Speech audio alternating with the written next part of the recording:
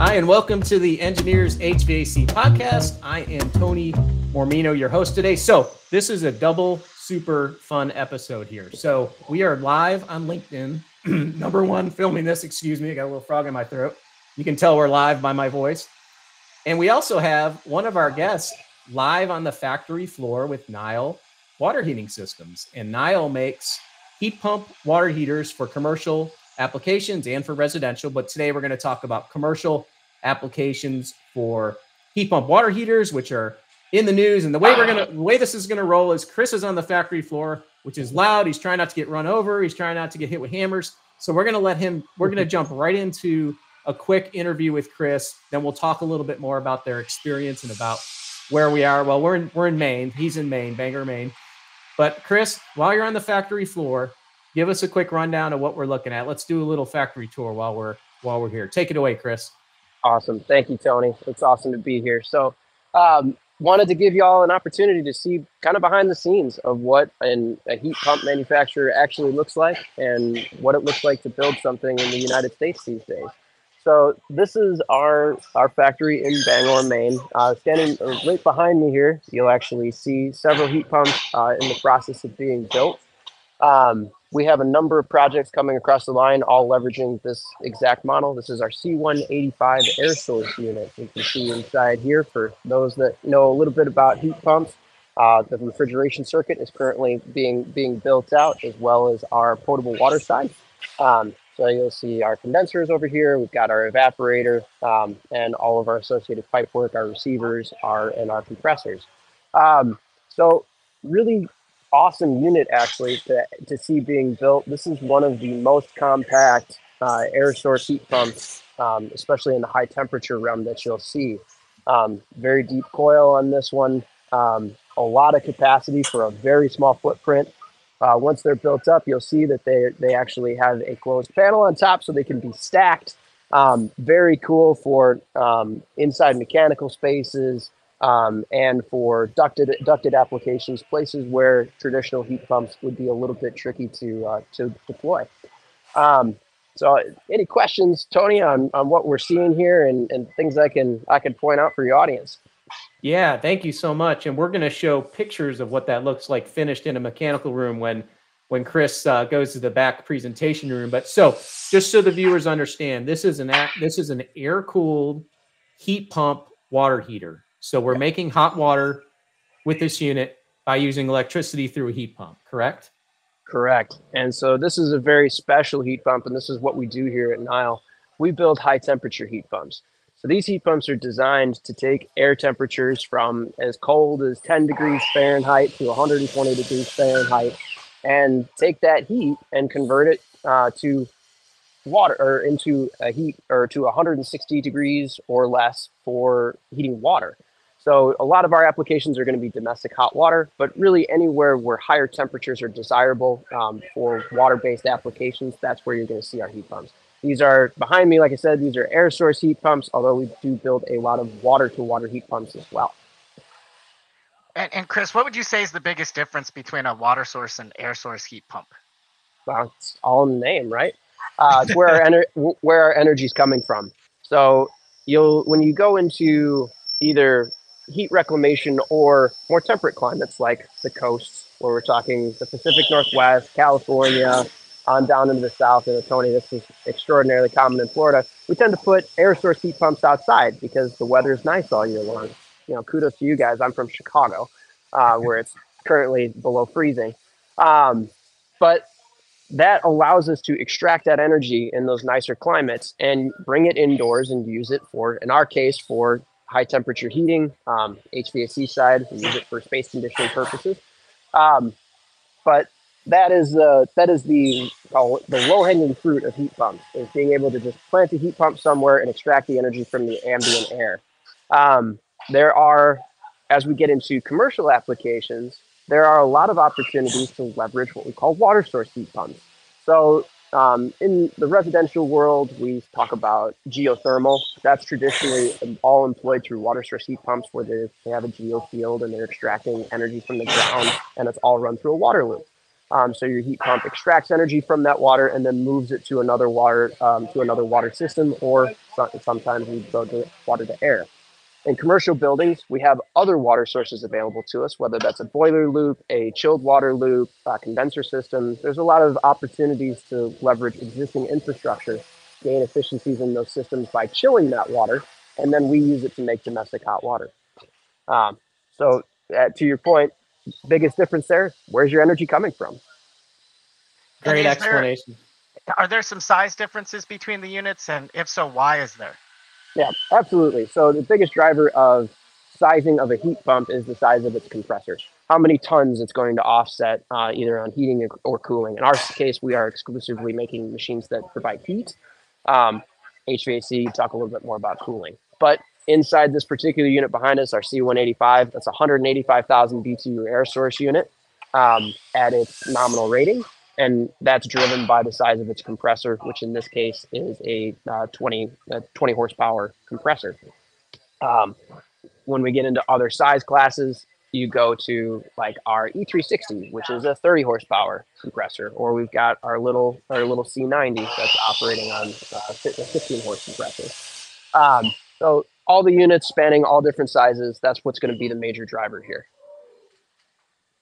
Excellent. And is it possible Landon could just do a quick view of the inside of that unit while you audibly tell us what he's looking at? Is it possible there? Absolutely. I don't want to get y'all in anybody's way, but yeah, come around the side here. So kind of looking through everything here. We have our compressor all already wrapped up, ready to go here. We've got our receiver. This is our condenser. So we're taking energy from the air in this evaporator. So air, and actually I'll bring you around, Landon, so you can see exactly what we're talking about. This is a traditional evaporator coil that you'd see on any space conditioning equipment. We're extracting heat here, cooling that air down, transferring that into our refrigeration circuit. We then transfer that energy to our compressor, which takes that energy and compresses it, which creates that heat we're looking for. So we'll take that 40-degree ambient air and turn it into 140 to 160-degree water. We then take that, send that refrigerant to our condenser over here. So this is a brazed plate heat exchanger, double wall, for potable applications. It exposes that extraordinarily hot refrigerant to the water, heating that water as it passes through the unit and providing that temperature out to a storage tank or whatever you may have from a storage media. We do have a couple different configurations here. This one in particular appears to be a multi-pass. So this unit is going to operate exactly like an indirect fired boiler. So it's just going to dump BTUs into a stored volume as quickly as it can at a set delta T. Our single pass machines would add a control valve in here, which is going to modulate the flow on this pump, controlling the outlet temperature. So we're going to maintain a precise outlet temperature, which gives us some advantages when we get into actual applications. So a little bit different there, or a little bit difference internally when we get into that type of machine. And if you were looking at the inside, Chris, of a water source unit, what would be the difference? Biggest difference is this evaporator here. So this, in order to extract heat from air, you need a lot of air at a very high flow rate to constantly be moving across this coil. When we get to water is much more energy dense. So in those water source units, we actually make a C185 water source unit. And it is about 60% the size of this housing for the same amount of BTUs. So we take all of this out, we take the blowers out or the fans out, and we're left with just 2 brazed plate heat exchangers like the one that you saw inside the unit there to allow us to extract the heat from a water source and then apply it to the refrigeration circuit, just like you do in the cycle we already described. Very cool. Excellent explanation, Chris. Well, do you want to move on to something else on the floor there? This is great stuff. Thank you so much. Sure, you got it. We'll move past engineering here. There's a little impromptu meeting happening, so we'll get out of their way. This is the real story behind manufacturing right here. We're not just showing you a catalog here. We're showing you the real deal. So we're currently, those are all of our work in progresses on this side of the building. And actually, Landon, I'll let you just kind of pan across the floor here. So kind of on our left is all of the machines that are in various stages of being built, and on the far right is the goods that are being stacked, ready to be built. So you see we have a lot of this particular unit being built right now. Now we'll go ahead and kind of pivot back around, and I'll show you where all of this product ends up at over here on our test bench. So one of the unique things about Nyle is our commitment to quality and making sure that when we send one of these high temperature heat pumps out into the field, that it works on day one.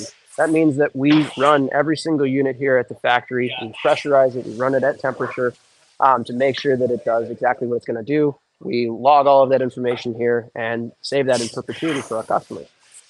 So absolutely incredible quality control here to make sure that what we say these things can do, they actually do.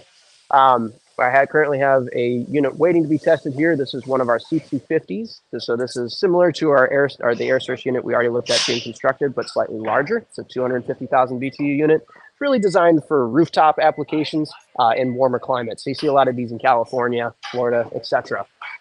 We've got vertical discharge coming off this one where the airflow is going up. We've got dual evaporators, one on each side of this particular unit to give it a lot of surface area for its given footprint. Kind of pivoting back over to this side, you'll see actually here's a C250 that's currently being tested next to a much smaller air source unit. This is a C90 up, and we just kicked on. I'm sure my audio just got super dampened. Sounds great. Sounds great. What's awesome here is that I am standing 5 feet away from this thing while it is running, and I can still talk to you. So these units are incredibly quiet. Something to take a great deal of pride in, and we continue to innovate and make strides to make them even quieter. That's really good. No, you're coming in loud and clear. Actually, we can hear you just fine. Normal factory noises in the back. And if you're just tuning in, what we're looking at here are air-cooled, air source water heating units, water heaters, heat pump water heaters. Oh my gosh, I tried to get that out. I'm not even on the factory floor and I'm struggling, but they're air-cooled heat pump water heaters is what we're looking at for commercial applications. So, and to Chris's point, these are absolutely fantastic on sound, and that is very necessary these days, especially as I know very intimately in California. They do not want these very loud. So look at how close we are to these units, and you can barely hear them. So just when it comes to the sound they're kicking off, these are absolutely fantastic. And this C90 is a very popular unit of ours, all the way from Hawaii to California. So it's very cool seeing those being built right now. Absolutely. And so we'll pop over here too so you can see another variant. So that was an axial air source unit. So it's a traditional fan. Over here, this is one of our C185s that's going through build right now that actually has a blower installed. So this has been an option for quite a while on the C185, but one thing that's unique about our heat pumps is their flexibility in installation. So we try to provide an installer a packaged heat pump that is a water heating system in a box. So that when it arrives, they're hooking up the domestic water to this thing, and immediately they have what they need to produce hot water. That means that the units are going to get put in a wide variety of situations, though. So traditional heat pump manufacturers, the most often going on rooftops when we talk about air source units. And that means lots of fans, low static. They're just taking air from around them and discharging it in whatever direction they deem necessary. These particular units are very popular, though, in parking garages, where, especially when we get into colder climates, it's a little bit warmer. Inside the garage, you got all that thermal mass from all that concrete, all of the cars putting off heat. So there's an opportunity to get more efficiency, more energy, but you have to fit into a place that traditionally heat pump wouldn't fit into. So you would install this in that space, and then this blower actually gives us a lot of static so that we can push against ductwork and duct this thing in and out of the space. So lots of flexibility there. Already mentioned, these are popular in that space as well because they're stackable. They're very short once they're employed, and it is a very useful form factor. No, that's great, Chris. One thing too, while we're out here, I want to give credit to our manufacturing team, and actually Landon, if you take a look at the heat pump and look down on this one, you'll see that Nyle is very, very focused on lean manufacturing techniques and not building lots of monuments inside of our space, so we can be flexible in what we build and when we build it. So looking around us, we've got a couple of cranes that are bolted to the floor, but everything else is mobile. So our team has put every heat pump on a rolling skid that's at the appropriate height for the build, that allows them, so if something, if we're missing a part and we're building a unit, we can pull it off the line, and we don't have conveyors, we don't have all this moving machinery, we don't need a forklift. And that allows us to, again, keep things moving, keep product on going out the door. That has enabled Nyle to do some things that are absolutely unheard of in this space, which has continued to deliver units all throughout the supply shortages of last year. And then ultimately this year, we've had lead times as low as 8 weeks on heat pumps. We can actually build heat pumps faster than most boiler manufacturers can build boilers. So this is... what's the current lead time? So currently we're sitting at about 14 weeks. I'll give a little ribbing to Copeland while we're live here. We're waiting on some Copeland compressors. Hopefully they hear this loud and clear. Usually we don't have this much work in progress on the floor, but they are coming through, and we'll be moving units out just a little bit delayed from their initial delivery dates. All right, so if the president of Copeland's listening, let's help out the Nyle folks in Bangor, Maine, and get them some compressors. So they're only a little bit late because they're such a good company and such quality product, right? Exactly. We value their partnership. 100%. Awesome. All right. Well, Chris, I have a bunch of questions for you, but I'm going to save them for when you're in the back room. Is there anything on the factory floor? Anything else you want to show us? I think that's all I have for the moment, unless there are any questions out here. Again, I don't want to continue to be in these guys' way. They're being really generous with their keeping up the background. 100%. Just one question for you. So, now that psychrometric chamber to test the units at elements. Can you explain a little bit about that? And obviously, it's not seen in this video, but I think that would be a good point to cover. So Nyle Water Heating Systems currently operates across 2 facilities. This is our primary manufacturing floor, but we also have a portion of our R&D at our parent company, Nyle Systems, on the other side of the river, about 15 minutes away. And that's where our psychrometric chamber is. So we have the ability to test air source units specifically at a wide variety of test conditions. So basically, when you buy a heat pump from Nyle, we have the ability, and we put this information out on what a system is going to actually do in the field, not just back into what the compressor says it could do at various duty points.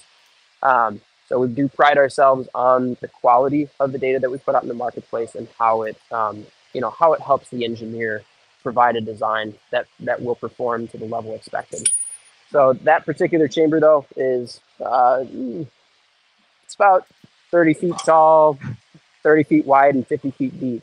And that an air and volume enables us to cycle a heat pump of this size for a long duration and make sure that we can get test conditions from, we've gone as low as 0 degrees inside of our test chamber all the way up to over 100 degrees. So that allows us to run the entire gamut. We're actually upgrading the humidification over there right now to allow us to really hit saturation at near freezing conditions. So we'll be able to actually do that testing indoors. We've actually been doing a lot of that testing outdoors because lovely Maine encounters those conditions around 40 degrees here as well. But we'd love to have a little bit more control for our defrost testing that we do.